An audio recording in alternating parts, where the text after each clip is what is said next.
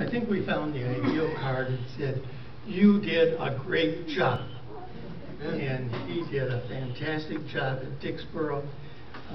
One of the things that will impress many of us here tonight was John's commitment not to have services at 8 o'clock in the morning, 9:30, 11, but then to come back in the evening and feature his Sunday evening movies.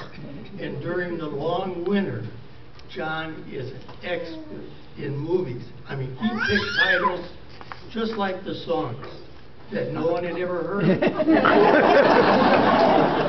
We saw movies that we had never heard of. And one of the unique things about John, he would take, and no matter how bad the movie would be, you wonder, why are we showing this movie in a Christian church?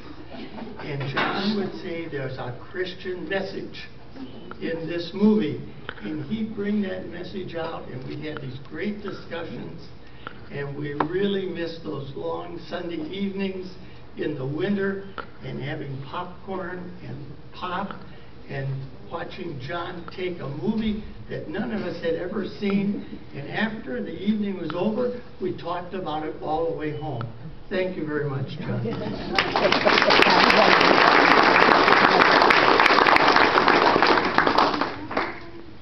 I'm Becky from Dixboro, and I had the pleasure of serving as the chair of the worship committee with John, and we had such great fun trying to take the liturgy for the Lenten period and come up with some visuals. And the one I remember most, and I can't remember the titles, I should have brought my picture of it, of the blocks of the various Abraham and the up through the Spirit in you, which we added each week. And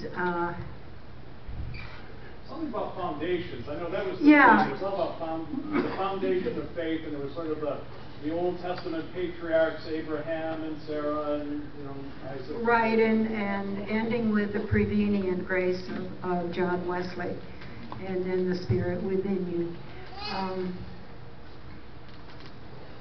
One more thing is that John was very generous.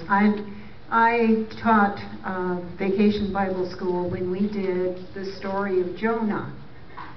And I decided that it isn't all about Jonah and the whale. There's something more important in that story. So I read the whole thing, which is very short. And there was a beautiful kind of a song that Jonah sang when he was in the bottom of the ocean. And so I decided to write a piece about Jonah and the whale.